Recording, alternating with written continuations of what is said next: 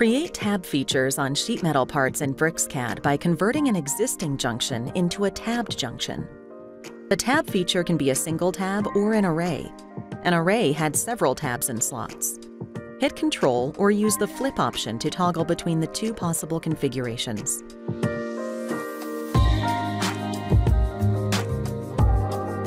To create an array of tabs, hover over a junction and call the Array of Tabs tool. The default number of tabs and slots, as well as their sizes, are controlled in the settings and can be stored in the drawing template.